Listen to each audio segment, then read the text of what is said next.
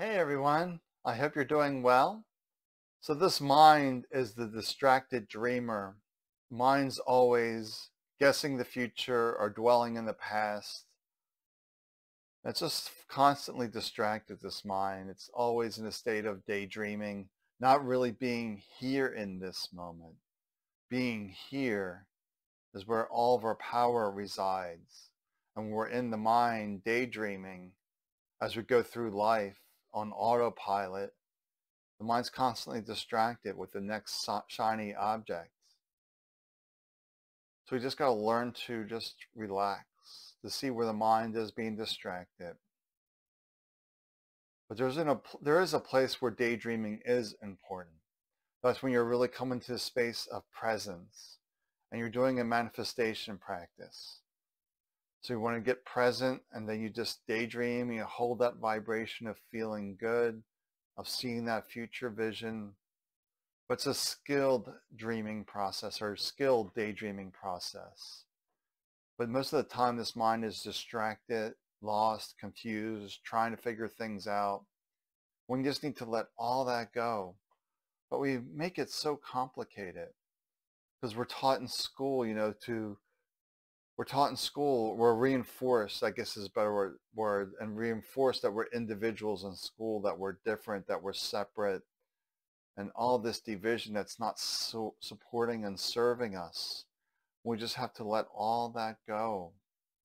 And just being here, stepping away from the distracted dreamer to realize, yeah, mind, I know you want to be entertained with this, that, and the other thing, but we really got to learn to be here.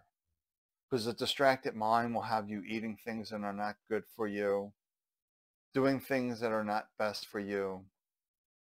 Because the mind just does what it's comfortable with. It's on autopilot, keeping you comfortable, keeping you safe. And that's usually repeating the same day over and over and over again because it's comfortable, it's safe. The mind doesn't care if you're really suffering and pain, having a lot of drama. But it's familiar, so we keep it the same.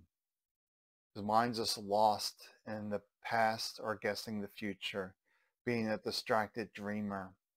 We just have to learn to be here. But why is it so hard to be here? It really is a challenge to be here. If everyone learned to be here, the world would be a different place. But no one's taking that time for themselves. They're ignoring their own self-care. They're not taking them time for themselves. And this may be difficult if you have a family and a lot of responsibilities. But even if you manage to get a minute to yourself here and there, that may be enough. A minute of getting present. Or maybe a minute being fully present with your kids could be a practice. Or being fully present with your job. That can also be a practice. Because when you're taking care of the kids, working a job, you can still be in the distracted dreamer on autopilot as opposed to saying, this is the task at hand. What am I doing here? And fully noticing your sensations. What are you touching? Is it hard, soft? What are you hearing? If you're eating, what are you tasting? And really doing those mindfulness practices. So even though if you have a lot of responsibilities, you can find time for that self-care of just learning to be present. Because when you learn to be present, life changes. That's when you're fully your strength, your power. You're no longer an autopilot. You're breaking that cycle. So isn't it time to break that cycle, to be fully here in this moment, to let it all go? Because it's not serving you. And we let it go by learning to be here. Most people think you can let go in a snap like that. Sometimes you can, most of the time you cannot. Especially if you're going through an illness, pain, grief. You just can't snap out of it.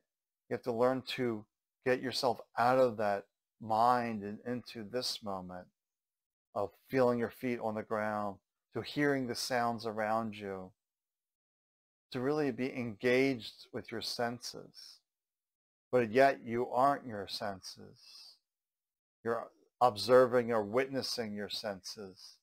You are that consciousness, that observer. But you are the ultimate creator of this life. Sometimes they talk about that life being a simulation, that none of this is real. And you can see that, from a point of consciousness, it's all consciousness. Yet we have this illusion of separation.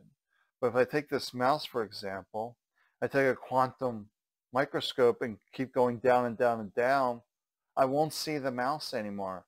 I'll see empty space because it's mostly empty space. All this matter that we see is really empty space.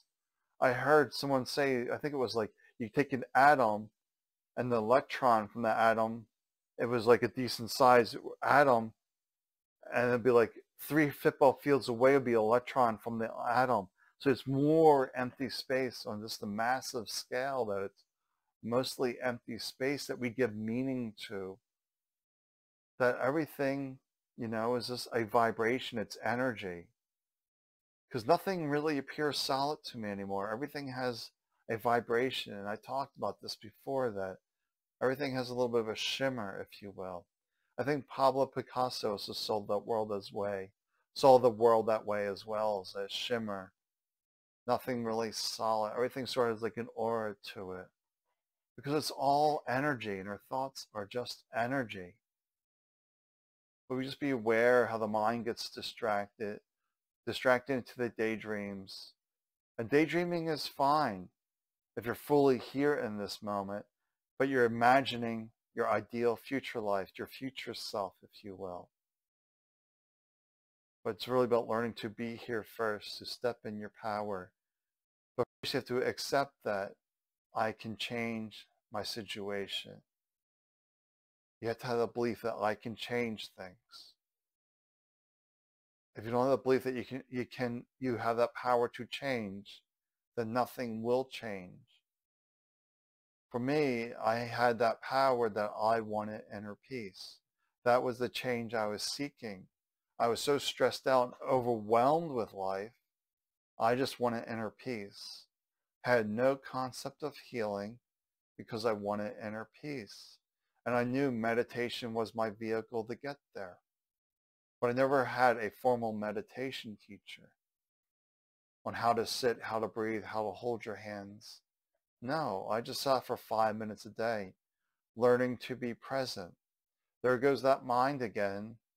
Where are my feet? Where are my hands? What do I hear? What am I listening to? Oh, there goes that mind again. Where are my feet? There goes that mind again. Where are my feet? If you did this as a parent, really learn to be fully here in this moment, time slows down because you're not in that distracted dreamer. And they've done studies on this showing that if you're present, you experience the present moment 3 times longer. So when you're being distracted, time just you don't seem to have enough time that seems to be escaping you constantly. When you slow down, you learn to be here, then things just open up. You really dive into this place where you can thrive because you're not so distracted on unimportant things. And the distracted dreamer is really focused on the unimportant things. It wants to be distracted from this moment. It might be too painful, too difficult. Especially if you're sick and pain, this moment can be very difficult. But you want to be here so you can move through that, to see if there's anything to learn, and to keep moving forward.